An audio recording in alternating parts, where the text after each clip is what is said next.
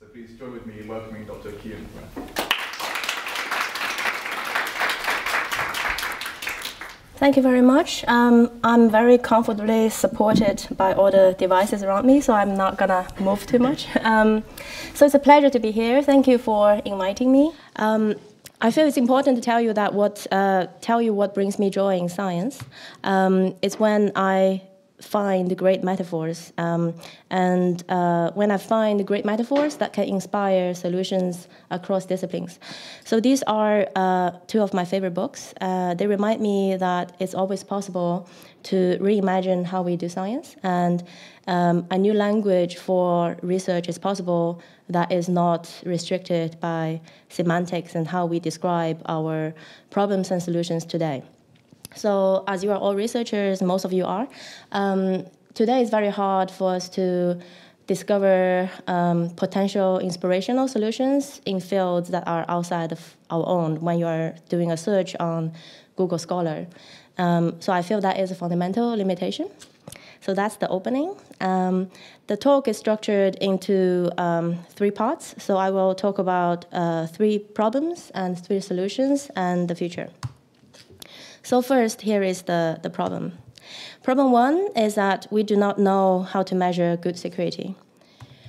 We have about 8 billion people on the planet, 300 billion passwords, but still there is about 3 million lost to cybercrime every minute.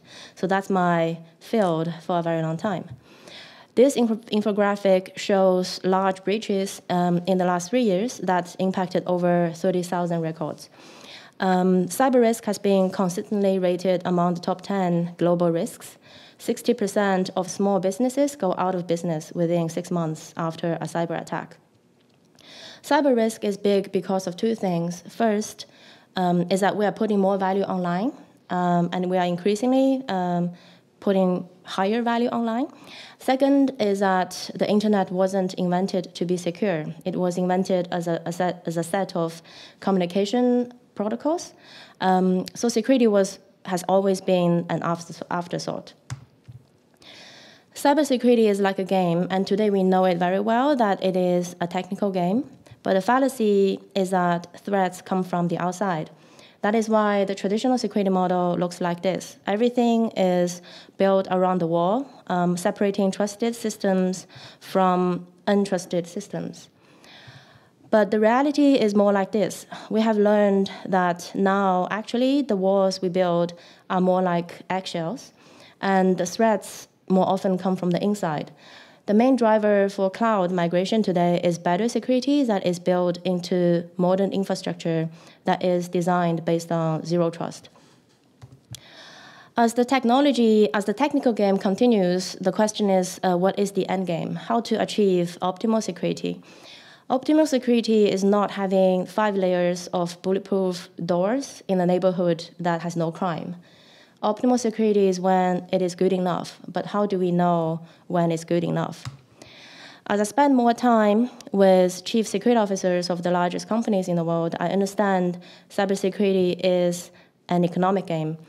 Good enough is not to spend more than what is needed. Good enough is achieved when the cost to break is higher than the cost to build. The optimal security model has monetary value on it, and it should look like this. We should know the value we are protecting in dollar value, like you have a rough idea of how much of your household belongings are worth. We should know how much of it is at risk, like what is measured in a standard property insurance policy.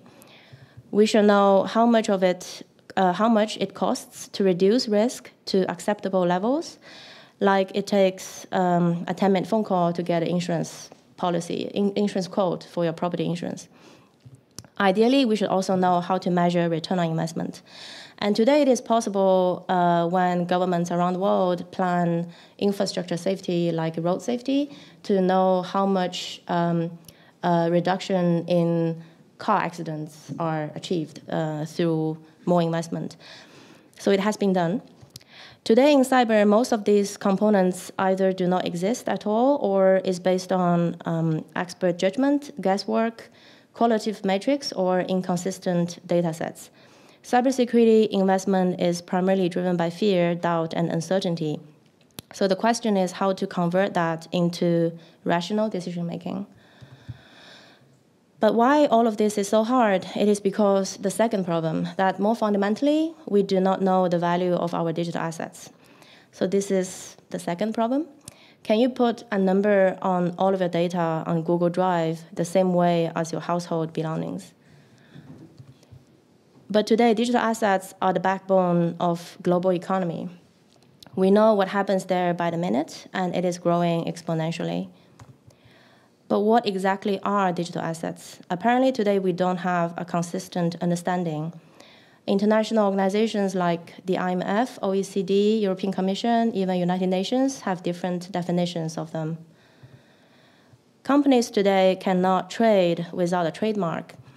In 1957, NICE classification was established jointly by countries around the world to categorize goods and services we trade. Today, it covers little things like shoelaces, buttons, plasters. There is over 10 categories of shampoos, over 20 categories of nail products. But we do not have such a common taxonomy for digital assets. There is also no accounting standards defining how digital assets should be reported on the balance sheet, anywhere close to the granularity we have in the physical world. This is why even the biggest companies in the world cannot put dollar values to their assets. Another issue is that a large portion of digital value could be invisible, according to our current measure. The reported digital economy is only 7% of the overall GDP in the US. This sounds like an underestimation because some of the world's most influential technology companies are American. In the meantime, over 90% adults in the US have access to fast-speed internet. So what happens if we turn off the internet? Imagine driving with paper maps, writing and collaborating on paper, sending snail mails, searching for answers to your questions manually in libraries. In some cases, the non-digital alternative may not even be feasible. So losing access to the digital option can cause significant loss of time and productivity of the workforce. But because access to such digital services are often free, it is not counted when we measure digital economy. And this leads to the third problem, that we do not have a value theory that is adapted to our time. There is a body of literature available focused on studying the unique nature of various types of digital assets. So I looked into prior research and summarized into a list of unique attributes. For example, duplication does not increase digital value. 2 cars means doubled value. 2 documents means same or reduced value if information becomes inconsistent. Digital value creation does not decrease, but increase through usage. Gumtree is a marketplace to sell second-handed physical goods at cheaper price, but Gumtree itself becomes more valuable when more people use it. Digital value reproduction requires much lower or even zero cost. Just think about copying file, etc. That's why digital platforms can scale so fast, and that's why Instagram brought down Kodak with only 13 employees. Digital value can be distributed via multi-sided markets, so this is how the uniqueness of value distribution in digital. A bookstore is a one-sided market where there's the sellers sell to one set of customers. Amazon is a multi-sided market. There are multiple sellers and multiple customers. The network effect became the core value generator for the business. This is the driver behind platform economy. Based on all of this, I concluded that digital value is limitless. So that is a very bold statement. It does not mean our resources are unlimited. It is more like the unlimited options to play the game of Go. Current economic theories are based on scarcity, but digital value breaks this fundamental assumption. The limitlessness of digital asset come from 2 things. First, once the owner has created intrinsic value, the asset becomes more valuable the more it is used. So it doesn't depreciate. Second, because of the network effect, there are no limits in terms of opportunities to distribute and consume such value. This makes intellectual property critical to digital value creation. And we are already in the knowledge economy, so that's all. I'm sure you have read Superintelligence and Second Machine Age, and they tell us that we are at a historical tipping point for human progress. And it looks like what is in the chart. Historically, major developments in our value theory have been driven by industrial revolutions.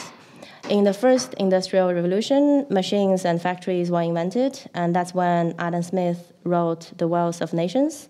Electric power and mass production were invented during the second industrial revolution. That's when marginal revolution happened. So that's the supply, demand, and equilibrium. The digital economy has played a central role in the third and now fourth, or we call 3+ industrial revolution, but we do not yet have a major economic breakthrough that can explain the new ways how value is created, distributed, and consumed. So here's the summary of 3 problems that are interlinked together.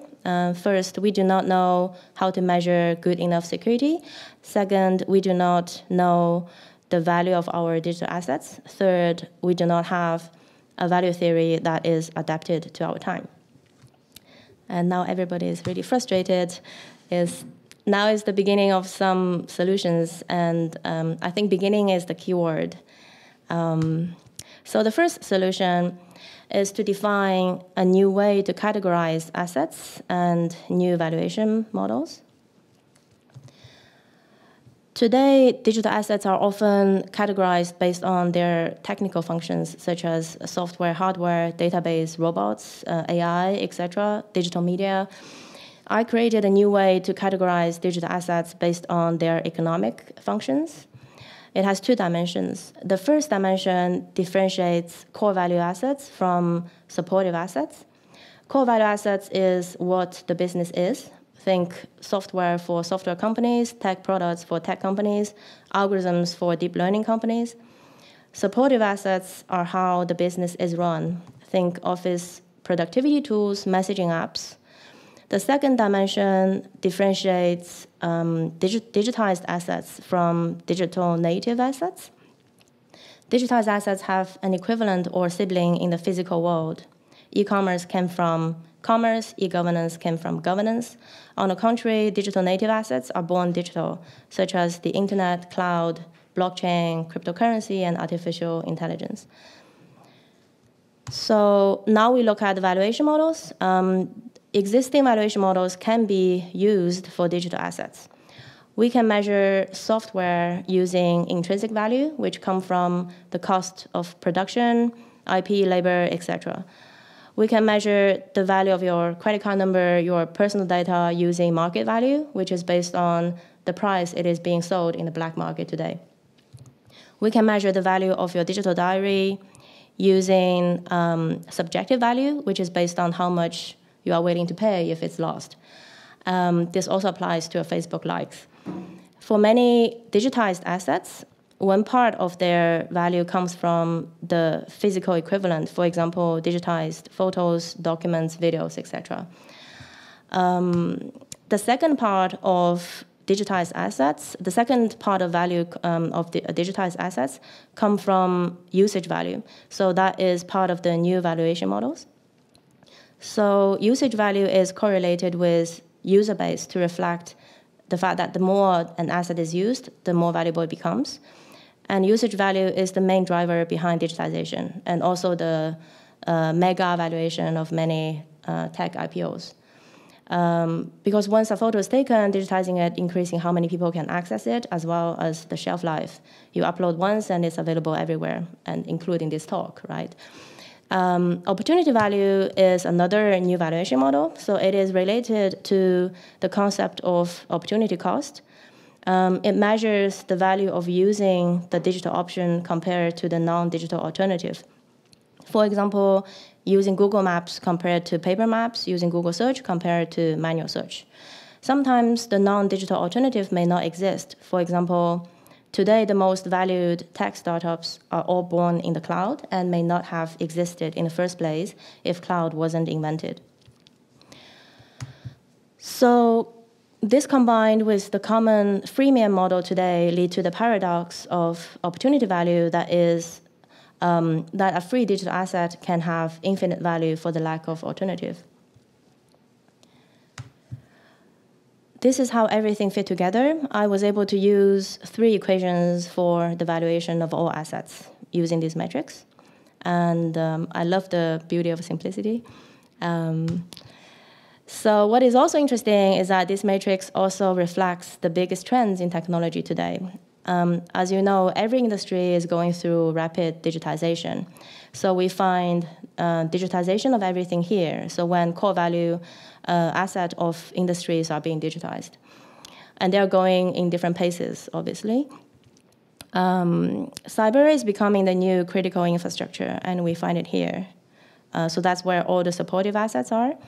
And this is the land of the unicorn. So all the tech unicorns are in the space of digital native. So that's where the high concentration of exponential value lies. So the second solution is to come up with a digital theory of value that can help summarize and explain the unique phenomena seen in the digital economy. It introduces 6 laws, but we will only cover a few highlights today. The first one is the law of machine time. We all know Moore's law has been driving productivity growth in computing. The supercomputer built for complex nuclear simulations in 1996 cost $55 million, taking up to 148 square meters. 10 years later, the same computing capacity was crammed into a Sony PlayStation 3. But humans are inherently limited to comprehend such exponential growth that is close to 90 degrees. So I translated Moore's law into a timescale that we can really understand. If we use the progress in 2000 as a base year, we have achieved over 4,000 years of progress in 2018. This means our current policy and regulatory cycles are inherently lag behind. We are solving today's problem from the Stone Age. In the early days of the web, we copied the physical world into the virtual space and invented emails, e-commerce, etc. Whereas today, because the gravity of value is in the digital native, the physical world is rather accommodating the virtual space. There is a generation of digital nomads running online businesses from anywhere in the world. Remote and flexible work is common in multinational companies. Freelancers are predicted to be the majority of workforce in the US within a decade. In China, access to e-commerce has brought the poorest villages into prosperity. The negative side is sometimes I don't know whether my device are following me or I'm following them. We will also see the return of subjective value. Today, we are so used to getting the same products like everyone else, from the supermarket to cars to furniture. But before mass production was invented, bespoke solutions, bespoke and customized solutions were the mainstream. Mass production was invented to minimize cost of labor and maximize efficiency. But labor and efficiency are no longer important in the machine age. We will see the return of subjective value because of the demand of customization and the need to be entertained when people will work much less. It's important to know that today the willingness to pay is not only measured in dollars, but also in time and attention. Think Netflix, experience design, stylist apps, and VR gaming. Finally, of course, the robots are coming. We have progressed from the pyramid to Windows 95. That's when I started coding. We have been constructing a virtual civilization. If the future of governance is like an operating system, it will create a new division of labor that looks like this. There will be people who cannot keep up or below barrier to entry. This brings the discussion around new necessities in terms of digital literacy and access to device and tools. Then there will be human labor that supports the operating system. you have heard that the next blue-collar job is coding. Then there will be conventional human labor that is difficult to be automated because deep learning is still inherently limited. At least for many decades to come, optimal intelligence will be a combination of human and machines. Finally, on top of the value chain, there is human labor that participate in the job creation in the new economy. It's very hard to predict whether we will play a role there because according to superintelligence, how we end up with AI, we don't know. But I'm very optimistic. So I believe that accuracy is not the same as truth, so computers cannot replace philosophers. So now it's the third solution. The third solution is to create new units to measure cyber risk. I find risk is a beautiful field because it's a perfect balance between facts and perception. So it's both objective and subjective. It sits perfectly in the intersection between natural science and social science. The most dangerous part of a flight is the drive to the airport. More people die from falling coconuts than from shark attacks. As you know, that we cannot manage what we can't measure, but we are able to measure risk today, just not in cyber. So it has been done in other fields, like measuring mortality risk and market risk. And that's where I got inspiration from to build units for cyber. So I got inspired by, it's also quite metaphoric. I got inspired by 2 units. So the first one is called micromort, and it's a risk measure for mortality risk. So the data is based on 400 years of collection from how people die from different risk factors, both inherent, genetic, and external, lifestyle choices, etc. But the math model was only introduced a few decades ago, and in 1989, micromort was first proposed academically in Stanford, and today it is behind every life insurance policy we have. So 1 micromort is 1 in a million probability of death. So that is the objective measure because it's based on statistics and data points, having the right data points. And that's being done through statistical bureaus around the world. The value of 1 micromort is how much a person is willing to pay to reduce 1 micromort. So that is highly subjective because 2 people can be exposed to the same risk of smoking, but they can react differently. So a fun fact is that 1 micromort is 40 tablespoons of peanut butter. So we have been able to measure risk to that level of granularity. So I find this very interesting because there is definitely similarities in cyber. And for example, we know in financial services as an industry, every organization is exposed very much to similar risk profiles, but control implementation can be very different from different companies. So that's a combination of objective and subjective measures. So the second unit is called value at risk. You probably are more familiar with that because it's widely used by traders and business people around the world. So it was also academically introduced not so long time ago, but the breakthrough happened when JP Morgan built a database based on that theory and released a product called Risk Matrix. And then it became open source, and it created the profession of quant, which is the highest paid profession today.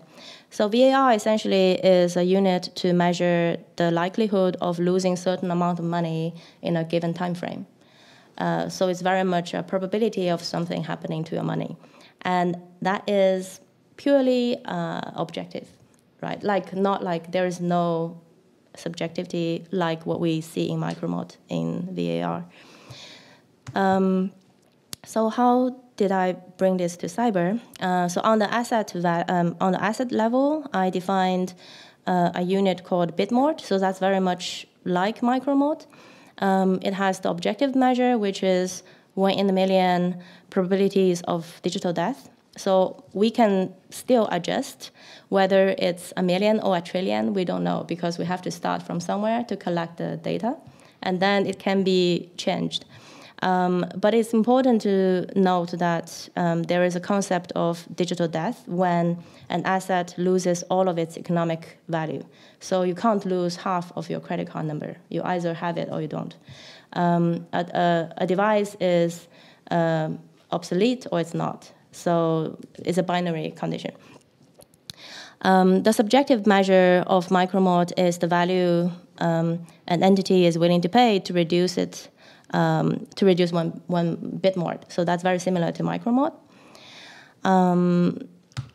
So hekla, this is Icelandic volcano, and it's the volcano that erupted in 2010. So it looks like a VAR curve.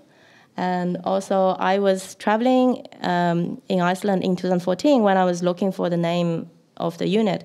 So I decided to name it after the second largest active volcano in Iceland, called Hekla.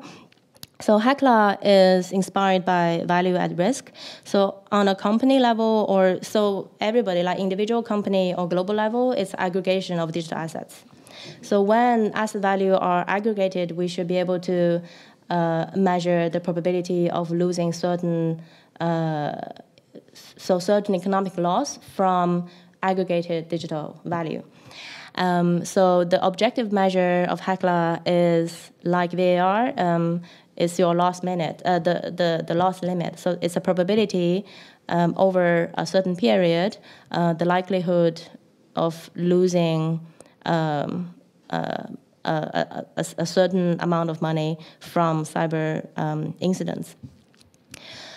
So, but I added the subjective measure to Hekla, which is the amount of money the entity is willing to pay to reduce it by 1%. So, for example, there is a 5% likelihood that a company is going to lose 100 million in the next 12 months from cyber attacks. How much this company is willing to pay to reduce that to 4%. And every company can decide differently. So that is how companies price their risk and also reflects their risk appetite. So going back to the optimal security model, now we can actually measure almost all of these components. And so we will not go into the details of the application of the calculation, but I'm just showing that this is how we can apply the pair of two units to move towards a more quantitative way of understanding what is good enough security. So the summary of the three solutions. One is creating new ways to categorize assets and new valuation models. Second is creating a new theory of value. And the third is creating new units to measure cyber risk. And I hope that you also understand how these three concepts are interconnected somehow. Cool. So now what is the future? Sorry, my Mac is not really working with Google Slide. The future, and so Cybernomics is a body of study dedicated to the three problems because they're all big problems, and it takes many years to solve them. So that's why this is just the beginning. And how to make it work? There are three levels. So there is the entity level, which is individual companies, organizations, and what kind of data needs to be collected, and how do we try to put a dollar value on our data, right? And the second is portfolio level, that is industry verticals, such as financial services or nation states, when countries are coming up with their digital policy, cyber policies, and strategy. And then it's a global level where new standards need to be created, and accounting standards need to be created, and also more data sharing partnership, because there is a lot of proprietary data today around security that are not really publicly available. But what I find is more important is when we look at the future value, knowing that digital is exponential, and we're on this almost 90-degree curve of growth. It's very important to look at the other two pillars of the future value, which is well-being and sustainability. And I think people are already very aware that digital and technology can be highly intrusive. And there has been anti-technology movements when I travel to tech conferences. And so it's important to know how much time we want to spend with technology versus with people, right? So that's one example. And Avi, my host, is working on exciting project around longevity. So that's another side to how to live better and live well. Sustainability is fundamental. So I think the unlimited potential in the virtual space has implication on still hardware and overall energy consumption, and that is still limited. We're producing a lot of devices, and they are not getting recycled. So there is a resource constraint there still. But in cloud, the reason why I'm happy working in cloud is that it's a much greener infrastructure, right? So I think it's important to balance with sustainability. So that is said by a very important engineer at Google, one of the earliest employees. So he spoke at Berkeley, and he said, limitless computing has arrived. So what is the new scarcity? I think that is an important question because now that we know digital value is limitless in a sense, then we need to find a new scarcity. Is that our attention, or is it battery power, which is probably not true? So I think it's important to think about this. I will end my talk with this. So my friend Tuli was visiting 2 weeks ago, and she took these photos on a sunny morning. So there are birds that are enjoying the sun in Hyde Park, and they are, just chilling out in a line. And in the same moment, people are rushing into work through the streets and ignoring, the environment. So I think going back to the chart, when we are ahead of a 90-degree curve, which means exponential growth, probably it's also a time to think about radical change and reimagine what do we mean by progress and value. So we could potentially do this completely differently because the history of economics has been around production. And what if we don't need to produce more, then everything else is open to thinking and philosophy. So that's everything. And I have a course coming soon, so you can sign up for the course from my website. And now I think we're open for questions.